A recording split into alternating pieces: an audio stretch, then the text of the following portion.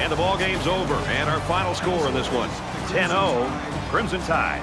As we wrap this game up, Kirk, what final thoughts do you want to share? Well, Brad, very, very disappointing performance today by the offense.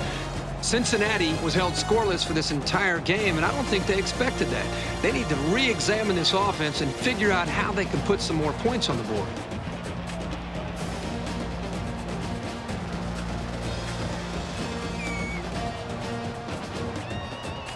And for Mays, he gets the award for Player of the Game.